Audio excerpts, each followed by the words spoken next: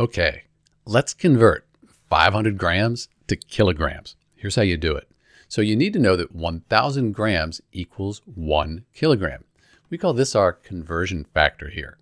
So if we're going from grams to kilograms, we're going to divide by 1,000, like this.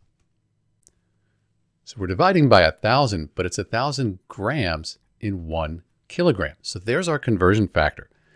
Grams on the top and the bottom, they cancel out. So let's do this. Let's move this over 1, 2, 3. So we have 1, and then we'll move our decimal point 1, 2, 3 up here. We end up with 500 grams equals 0.500 kilograms. And you can write that like this.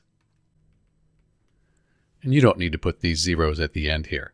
So 500 grams, 0.5 kilograms. Your teacher might want you to multiply by a conversion factor. You'll get the same answer. It's pretty much the same thing, but let's give it a quick try.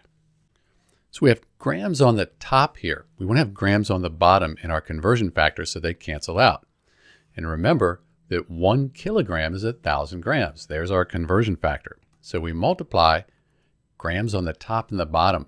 They cancel out. 500 times 1 kilogram, 500 kilograms divided by 1,000, you get 0.5 kilograms, just like we did before. This is Dr. B, converting 500 grams to kilograms. Thanks for watching.